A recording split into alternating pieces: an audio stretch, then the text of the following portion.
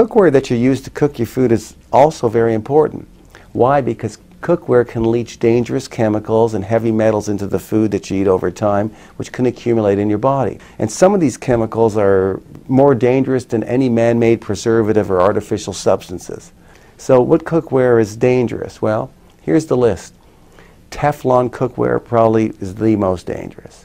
Aluminum cookware, copper cookware, cast iron cookware has some drawbacks. Ceramic cookware, enamel cookware. Surprising that glass cookware would be a problem, but a lot of glass cookware contains some lead actually.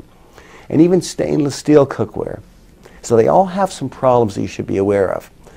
Titanium cookware is actually the best. It doesn't react with the food while you're cooking the food in the cookware.